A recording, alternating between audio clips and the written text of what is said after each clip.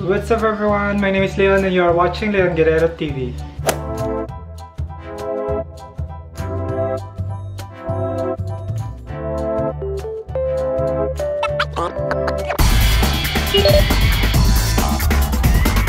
For today's video, I will teach you how to make a 3-ingredient mac and cheese. So let's do this! Here are the ingredients: the milk, fresh milk, elbow macaroni, and the cheddar cheese. So we'll put the pure milk or fresh milk into the pan. So now the milk is boiling. We will add the macaroni elbow.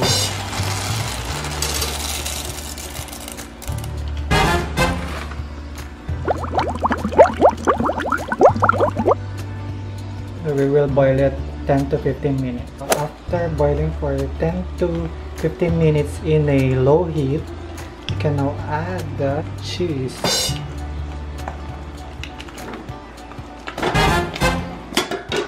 Then mix.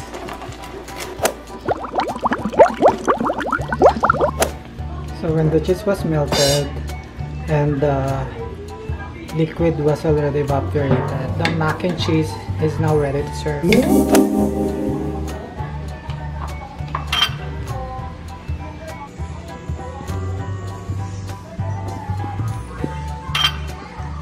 So here's now the finished product, the ingredient mac and cheese.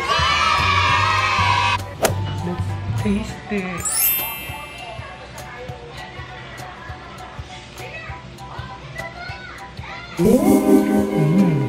Creamy and cheesy delicious.